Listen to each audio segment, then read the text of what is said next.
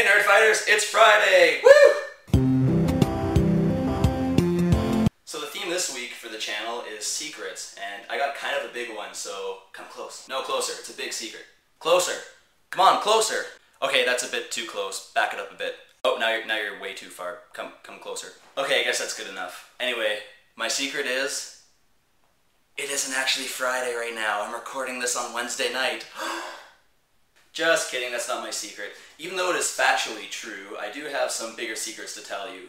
My first secret is the real reason I don't watch My Little Pony. I mean, I don't have anything against people who like the show. In fact, my brother and my other roommate love the show. It's produced by the same people who make the Powerpuff Girls. So why am I not giving in to the temptation of watching it? The reason is, I know I'll like it, and I know I'll be obsessed with it. The same can be said about watching Doctor Who or playing World of Warcraft. I know I'll be obsessed with it, so I'm trying to resist it as long as possible. Another secret I have is that I'm really terrified of horses. Just for the record, the reason I'm not watching My Little Pony has nothing to do with my fear of horses. But yeah, I hate horses, so yay, glue factories! Oh my god, how did I get so far into this video without realizing that it's like 1,000 degrees in this basement?